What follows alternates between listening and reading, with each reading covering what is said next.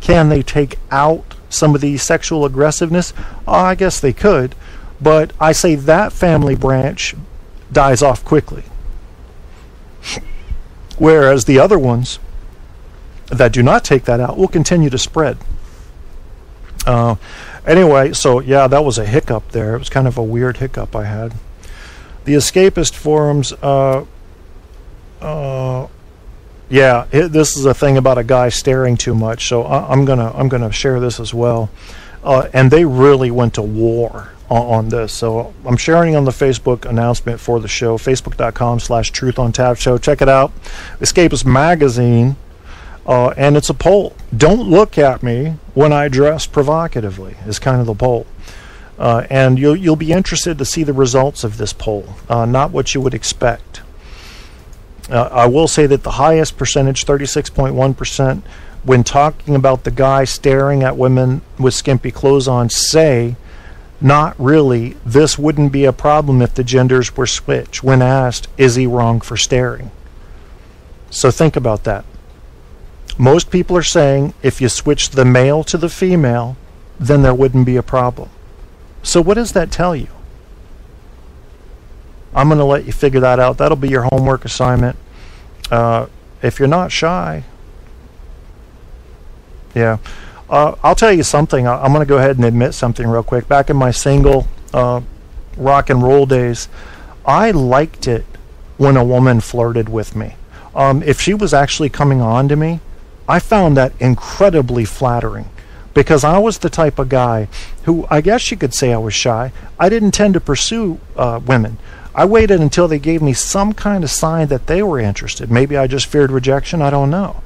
But once I got that sign, then I was okay. Then I might go forward with it. But I was always, and some guys say, oh no, that means she's a whore if she comes on to you. I never felt that way.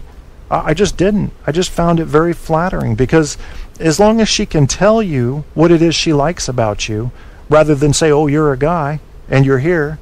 I'm 6'5". My height always worked to my advantage. I'm tall, dark, and reportedly by some handsome. So I got some extra attention over my friends. I had friends that would go out with me, and I know why they were doing it. They were hoping to connect through what I had to offer. I don't care about that. That's not my ego. That's just looking at nature and how it works, the structure. I see where I fit in, now, shit, I'm not a whole lot to look at. But it's funny, because what you want in a partner when you pass 40 changes. The physical's still there, yes, but there's so much more. There's so much more. Personalities have to mesh, because your tolerance is the reverse pyramid. It goes down and down and down, your tolerance. You know what you like, you know what you don't like. And if you don't have someone that can cooperate well or integrate well with your personality type, then you're not going to make it. Period. You're not going to make it. Alright, well, there's Barco spamming the chat room again, but I'm not letting you bother me, Barco. Sorry. You bothered me before, but and I got all mad about it. I won't do that again. You can go ahead and spam the chat room. And that's all I'm going to say about that. Mandy says, what anyone wants in a partner, especially women with no self-esteem, is someone who's going to leave them regardless and not ever leave like their fathers have. Okay. I can understand that. People with daddy issues want a... Well, let me say this real quick before I go. Women have a lot more to lose, and they therefore have more of an investment when they're checking out a man. All right, the man's thinking, I want to hit that. The woman's thinking, can he take care of himself? Will he be around? Can he provide some defense for our home area? These are inborn behaviors, hardwired behaviors in women's thinking. They're looking at...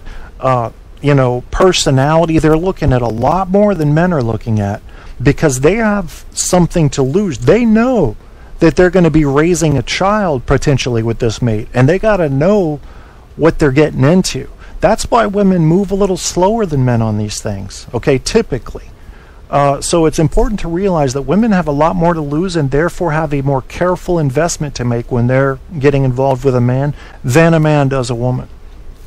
And again, the man with a woman is kind of like a machine gun cock. He's looking to shoot everything. That's the basic nature. Then you have the civilized layer on top of that. Most of us are able to be faithful to our women. I know for certain that I am. Something like, they've done some polls, something like 47% of people say they've cheated on their current partner. That's just not something that's going to happen with me and my current. But it did happen with my ex-wife, who was, I don't know how else to put it, she was a whore. If you had something, she'd take it, stick it in. Yeah, and that's just the way she was, and I'm sure that doesn't change. I can't see somebody finding Jesus in the middle of all that, although she may be screaming his name. Just so she doesn't get the guy's name wrong, since there's so many guys. You don't want to, Jesus, that's the safest thing to do. Okay, well, I've been rambling a bit. Listen, thank you guys for listening to this program. If you're listening on iHeart, I would like you to come back over to Spreaker the next time I do a show. So please like the Facebook page, facebook.com/TruthOnTap show. I would like you to listen to the show through Spreaker so you can interact with my people in chat and with me. We'll have phone lines up again not too long from now. I have reduced the frequency of my shows to increase the quality of my shows. And that's what we're going to do. I'm not going to play any songs on the way out. I'm going to play a quick outro, if you will.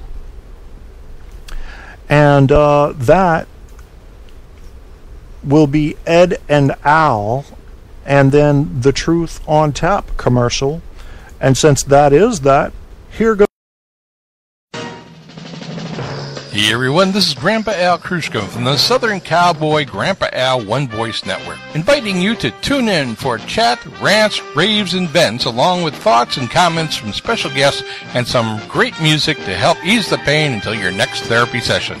That's 2 p.m. Central Time, Saturday Rants, and Sunday Brunch with Ed and Al, right here on Spreaker, Facebook, Twitter, and YouTube.com. Truth on Tap is now flowing from iHeartRadio. Get your Kierstead fix by Googling Truth on Tap with Kevin A. Kierstead. All the truth you can handle running hot on iHeart, Facebook, Spreaker, and more. You want the truth? You can't handle the truth on Tap.